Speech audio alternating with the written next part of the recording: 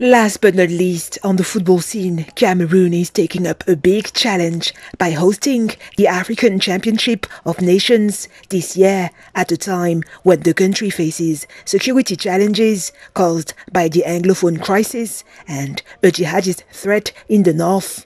The competition is the first major African football tournament organized since the beginning of the coronavirus pandemic.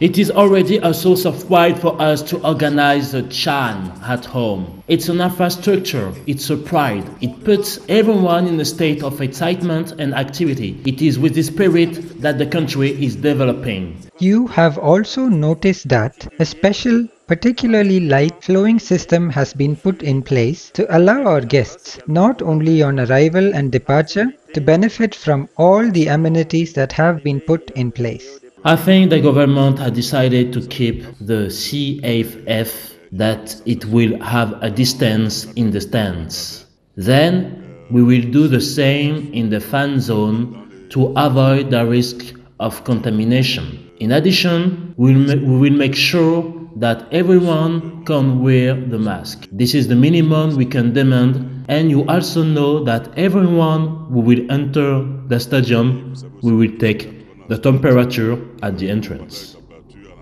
Normally, it will be a reduced CHAN because with the pandemic, it can't go on.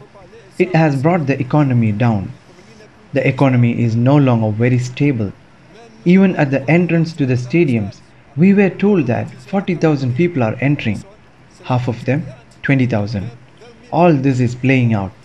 The international competition dedicated to footballers playing in Africa will serve as a warm-up before the continent's premier football tournament, the much-awaited Africa Cup of Nations, which Cameroon will also host in January 2022.